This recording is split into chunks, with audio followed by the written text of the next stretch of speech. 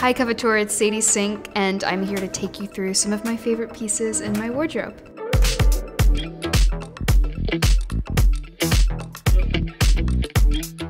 As I got older, I started to kind of figure out what I actually liked and what I felt most confident in. After I turned 17, 18, then I kind of got more comfortable with fashion. When I do press and red carpets and stuff, that's when I get to have more fun, and that's kind of when I think my real style gets to show through.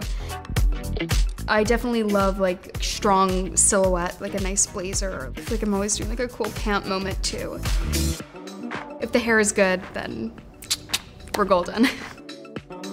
I wore this Prada look once. It was really strong black pant and a little crop top. And that was the first time I was oh, fashion, okay. The necklace, it was a gift from Chanel when I went to one of their shows years ago. And I think I've worn it every day since I got it. Season 4 Max, her style I think is closer to what I wear, just in terms of the color scheme and everything. Everything on the show is vintage, so they don't let us keep anything. Oh wait, no. Actually, they let me keep my season 2 Vans that I wore. They're the green high top Vans, and they're very, very worn in, but I keep them in a special spot in my closet. Thank you so much for having me. Bye, Coveteur.